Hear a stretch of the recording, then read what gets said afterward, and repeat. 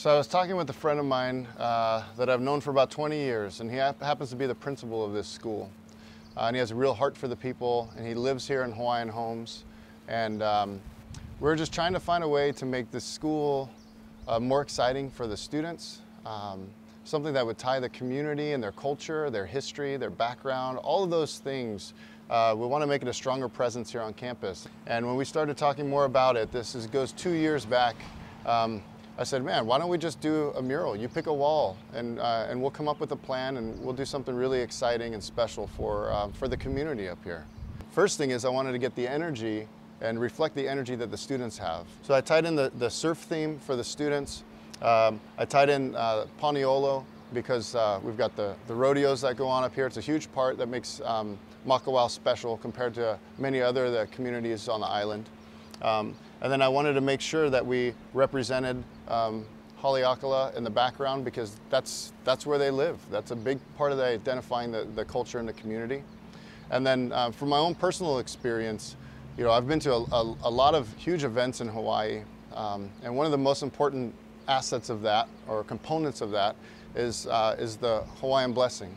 And they always are blowing the conch shell, and that's something that goes back into ancient Hawaii days. And so I really wanted to include that, not just include it in the mural, but I wanted it to be a huge portion of it, which is why I put together a large silhouette of that happening right below Haleakala, and it's the very first thing you see when you drive around to drop off your student in the morning. It's something that lets the students know this is a special place. It's a place that has been blessed for them. It's an area that they shouldn't take lightly. They should appreciate it, and those are just some of the elements that I've included into this piece of work.